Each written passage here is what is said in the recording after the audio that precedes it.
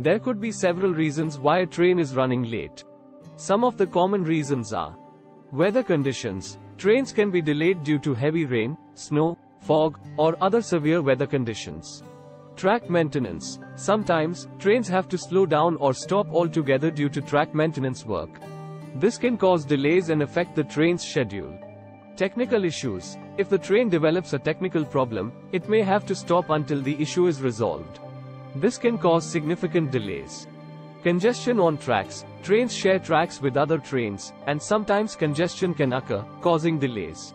Signal failure. Trains rely on signals to determine their speed and location. If there is a signal failure, trains may have to stop or slow down, leading to delays. These are just some of the reasons why a train may be running late. In most cases, the railway authorities try their best to ensure that trains run on time, but sometimes, unforeseen circumstances can lead to delays.